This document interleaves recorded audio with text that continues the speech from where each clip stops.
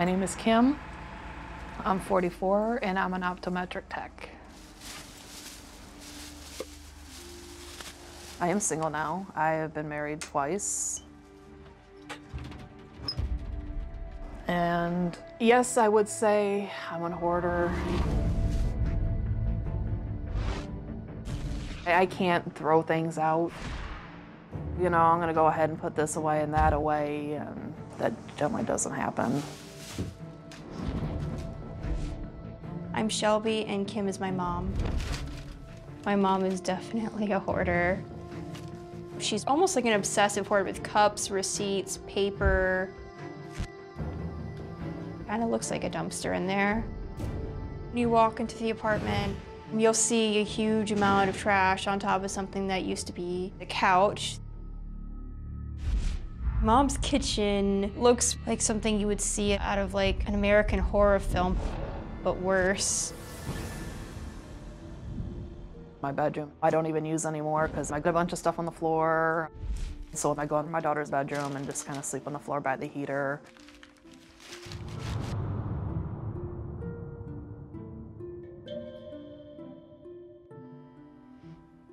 I do worry about my mom when she does sleep so close to the heater, or just having the amount of papers and napkins and cups that she has.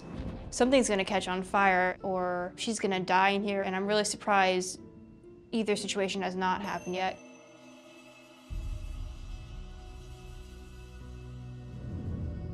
When I was little, she was a different person. She actually did clean and cook and take great care of me and my brother. My name's Doug and my mother's Kim. Years ago, when we were living with my father, I do have small memories. The house was clean, but then something happened to her that we do not know about, to where it's causing her not to throw away anything. I have some secrets that I've never shared with anybody except in therapy.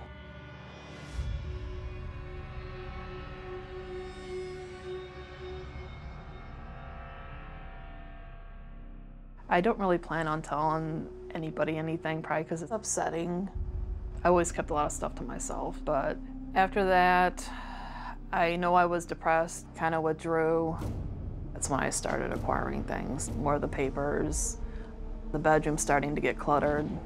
Because of the depression, I ended up having an affair. Me and my first husband got divorced because of the affair, partially, and that I couldn't keep a clean house. This hoarding has ruined my life. It's the reason why I am living by myself, that I don't have a boyfriend, that I don't have a husband. There's times that I wish that I would just go to sleep and not wake up, that I wish I could die.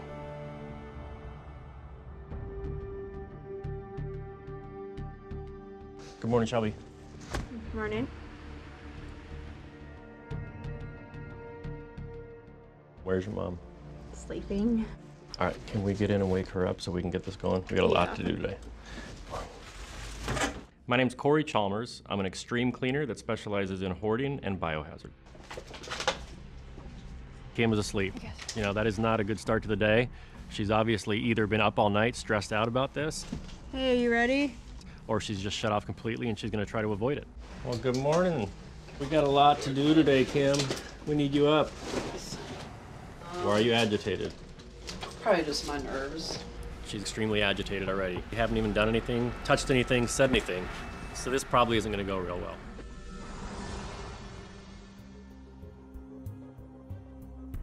It's like something plastic is melting. The last thing I want in here is a fire. Yeah. Sorry, the fireman in me wants to make sure I'm not gonna burn up. It was just this plastic melting right here. We did find plastic that had been pushed against the heater. This is a real concern in a hoarding environment. This is a multi-unit building. If she gets a fire in here, she might die, but the people above her might too. Trash bag is right here, and that box over there can be used for a keep box, for the keep items. There's so much mail in here, Mom. You've not thrown a single thing away in a very long time.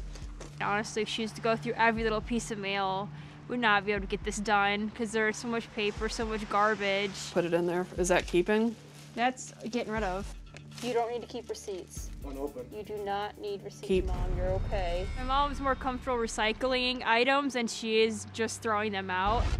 Actually, I can keep this. That's why I rinsed it out, because I took it to Mom, work. why are you keeping a plastic container? Because it's clean. Nothing about this place is clean right now. I know, but I got it not too long ago. I don't care. You can come over and get new stuff from my place that's been washed and bleached. I'm all for, you know, recycling, but a good deal of it is just rotten or open food that we don't feel like it's safe because everything's past its expiration date. These are are expired. standard. These are expired. Don't Do you eat them, think Mom. Please don't eat them.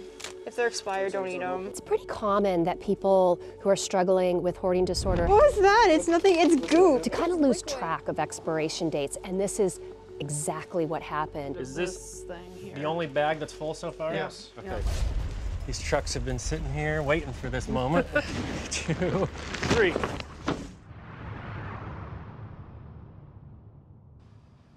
Good morning. Well, We need to get started today. yeah, I know.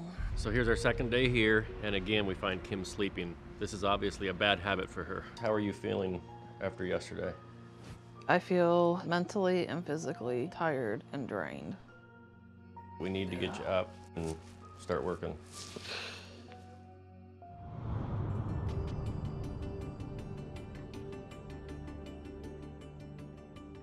No matter how I feel inside about what my children had to go through when they're dealing with their mother, just being a human being, I thought it was pretty good for me to help their mother out.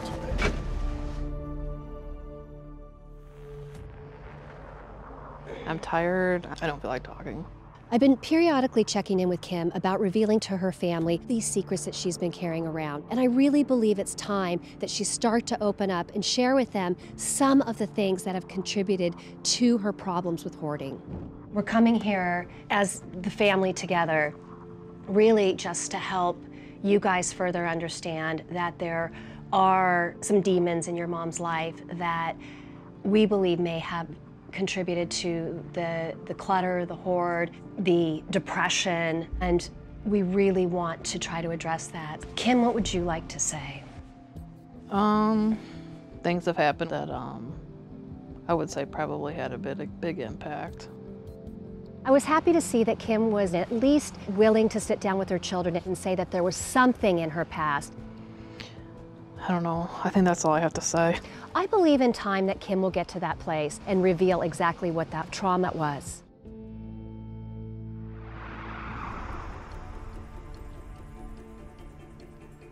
Good morning. Morning. It's great to find you on your feet this morning. Yes. I feel a lot better today.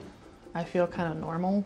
We're ready to start the final day, and guess where we find Kim? Are you ready for this? Yes. In the kitchen, ready to go. Total relief. This will be a much different day, I think. Well, let's get it over Okay, with. okay. Okay. What is that down there that looks like feathers? I don't know. That is pure ammonia. That don't smell. Yep. Make my eyes water. And just dump it. Oh, it was an ear of corn. Yeah, that's good. We thought it was a crow. For once, seeing my mom wanting to get something done, it was great. Are we done? Yeah.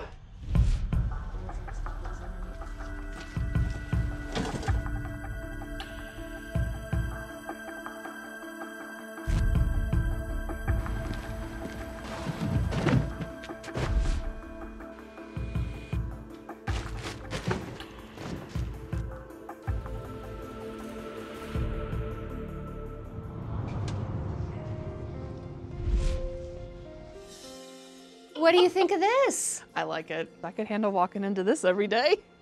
Oh, I got a mattress. Oh, nice. Very pleasant shock that there was a bed in there. You can now put the heat on, not have to hug it all night. Nope, I'll be able to sleep good. Oh, it's clean. The kitchen looked clean enough to eat off the floor, Oh, it's all clean. but still wouldn't want to do it. All right, so what do you think? A house that you can have family over? Yeah. I can't believe I could actually come over and, you know, sit down and, you know, be able to have dinner. Just so happy that it's clean. Oh. It's like my mom gets to live in a clean house now. Hi, thanks for being a fan of Hoarders. And subscribe to A&E for more videos and click the links around me to watch more.